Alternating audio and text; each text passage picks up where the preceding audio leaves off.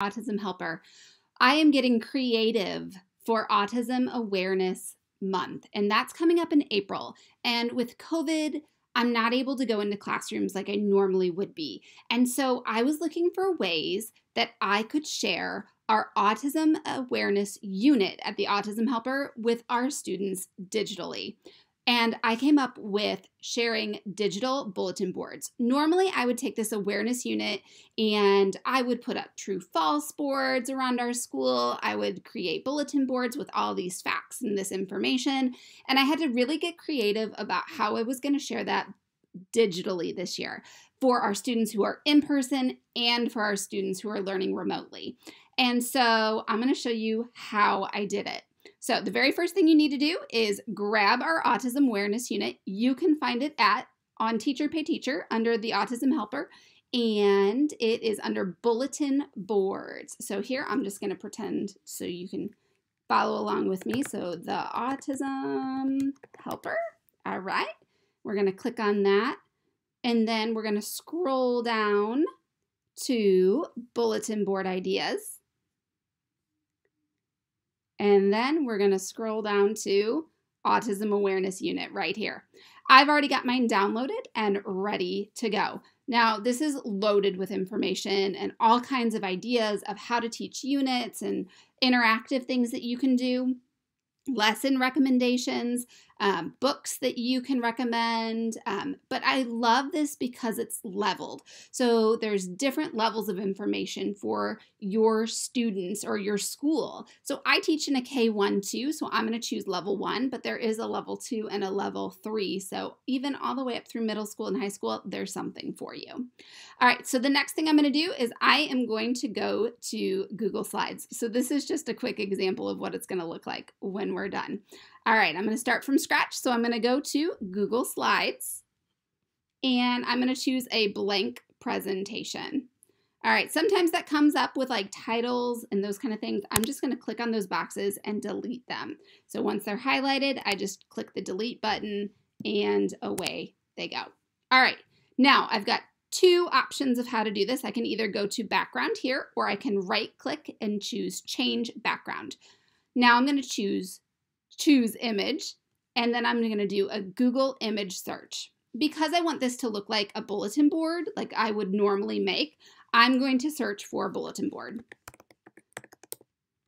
All right, bulletin board. Now, I personally love the first one that comes up, but guys, there's hundreds to choose from.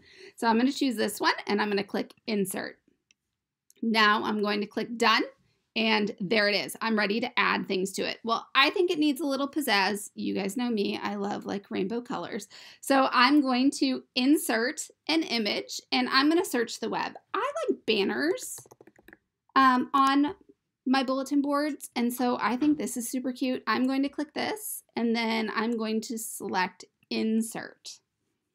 Okay, it's a little big. No biggie, right? So I'm just going to shrink that down. And then I'm going to pull that up so it looks like it's hanging from the top of my bulletin board. Remember, this does not have to be perfect. Okay, my students love a Bitmoji, and so because I'm going to make this facts about autism, I'm going to find a Bitmoji that says something about facts or those kind of things. I have the plugin on my Google Chrome, so if you do that, you can just go to the Bitmoji. If not, you can go to Bitmoji and you can make one. But if you don't have one, you do not have to do this step. And like I said, I'm going to search facts. And, ooh, I like this one right here. So I am going to right click and I'm going to copy. And then I'm going to come over here onto my bulletin board and I'm going to right click. Ooh, and I am going to paste. All right, so now I've got facts right here. I'm going to make it nice and big. I'm going to pull that. So I like the way that looks. I think that's pretty awesome. I think my students will really like that. They get such a kick out of Bitmojis, and I think that's so funny. Okay, all right, now it's time to load this with the facts. So I'm going to go to my Autism Awareness Unit. The fastest way I have found to do this is to take a screenshot of what I'm sharing. So on a Mac, that's Command-Shift-4, and then that gives you this selector to where you can take a screenshot. Once you've got a screenshot, you're going to go back to your Google slide, and now you're going to go back to Insert, Image, but this time you are going to choose Upload from Computer because you just saved that on your computer. And then I am going to choose my screenshot, and it's my Facts About Autism Level 1, and I'm going to open that up. It's going to be too big, no big deal. I'm going to resize that.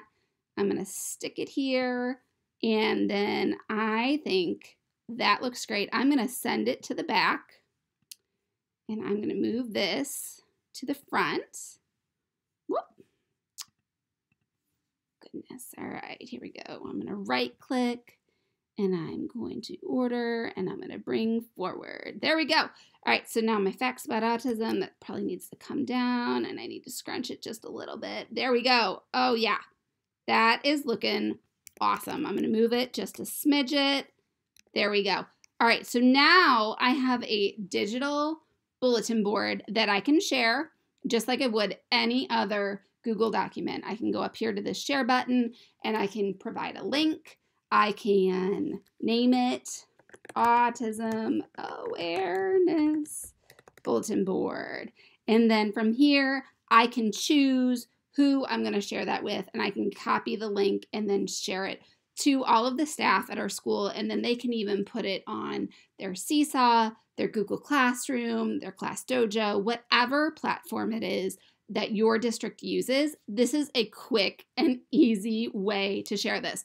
Now, if you wanted to share a video or a digital book, you could actually insert links in here as well. It's just an awesome way to be able to continue sharing about autism, but in a virtual format. I hope that you have found this incredibly helpful and that it is just one more way we can share about how awesome our students are for Autism Awareness Month. Thanks, guys.